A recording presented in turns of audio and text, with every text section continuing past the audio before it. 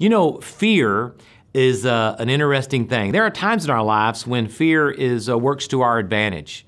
Maybe when we're in some kind of dangerous situation.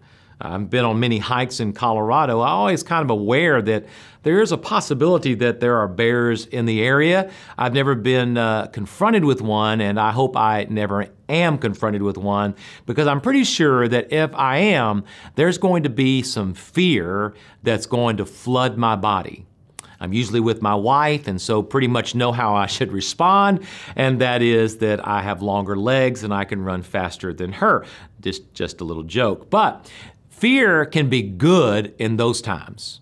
We're running from a fire, in danger some way. But the problem is often fear can be also destructive in our lives. When we're fearful of things that in our lives that cause us to respond in ways that are not honoring and pleasing to God.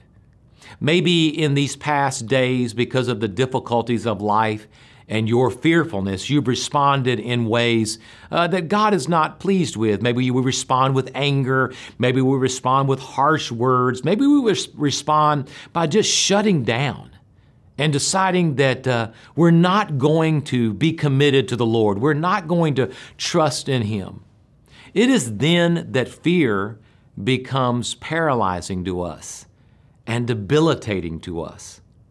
But John the Apostle says that perfect love, the love God has for you and for me, it drives out all fear.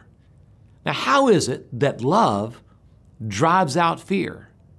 You see, love can only drive out fear when we recognize and when we trust in the truth that God loves us. Do you really believe that God loves you?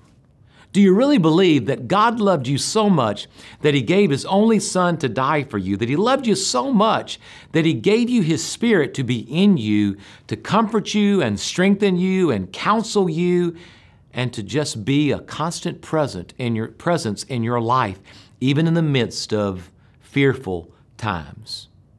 That's how love drives out fear.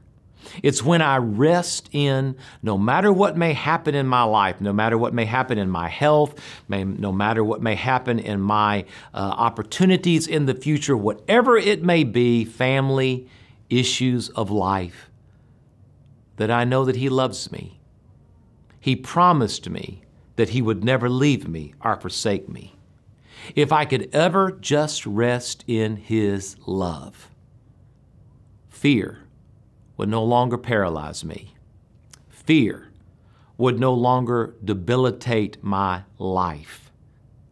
Trust in the Lord with all of your heart, the Bible says. Lean not on your own understanding. Acknowledge Him in all of your ways, and He will make your path straight. Fear, love. Love drives it out. Rest in His love today. May God bless you. We'll see you next week.